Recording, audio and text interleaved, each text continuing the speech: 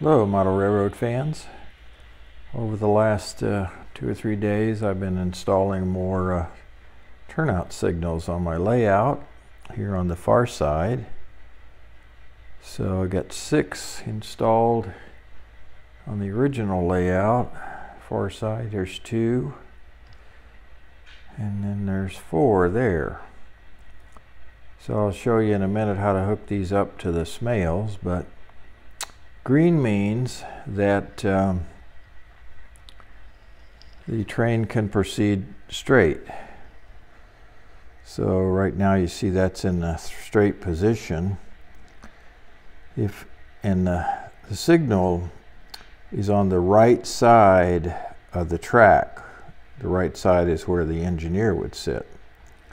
So try to get those all on the right side. So if I change the turnout, I'll do this one. You can see how they turn, that one turns red, that one turns red, because if you look down past him, you can see that's thrown. So a train coming this way can't pass over that thrown switch. So that's why the light is red. So I change it back, and now the switch is in the straight position. So anyway, these two switches work together. This one and this one are paired. They have the same CV numbers. I'm sorry, they have the same decoder numbers. And Smails have their own decoders, and you program them like addressing a locomotive.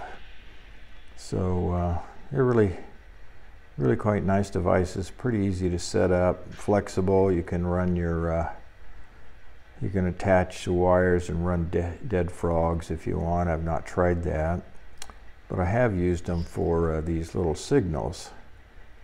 And I got these signals off Amazon. You get 5 in a pack. They're pretty inexpensive. I don't remember quite how much they are, but I'll include a picture of that in the end of the video. So anyway, this helps me keep from derailing, if that's possible. So I can just look down the line and know that, hey, I'm going to go straight. Now the other thing I might point out is these two signals. This signal does not go to this track because it's on the right side of this track. This track doesn't need a signal because either straight or thrown, it's not going to short out. I might go the wrong way, but it's not going to short out, so I don't have a signal on this guy. So anyway, that's an update. I've done a video previously on these, but I thought I'd do another one and add a little more to it.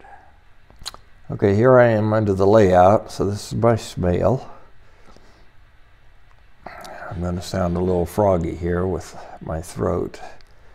So this is the 2 power switches, this one and this one on the outside, each outside. Then the signal wires. This is really the green one. I didn't have any green, so I used yellow. And this is the red one. And then the black one goes over to my DC bus line, and this is the power coming in for the DC bus line. So the black on the signal goes to the black on the layout. So anyway, you get those right, those 3 slots. Don't put the positive power here into that slot there, otherwise you blow your Smail. Ask me how I know that. That's the way you wire those up underneath.